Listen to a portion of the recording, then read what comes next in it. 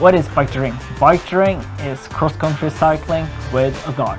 Bikejoring is the fastest of all the sled dog sport disciplines.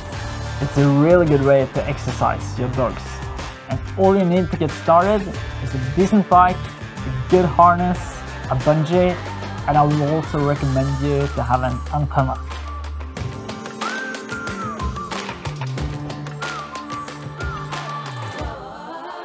I like bikejoring because of the high speed, the relationship you need with your dog, and it's just plenty of action.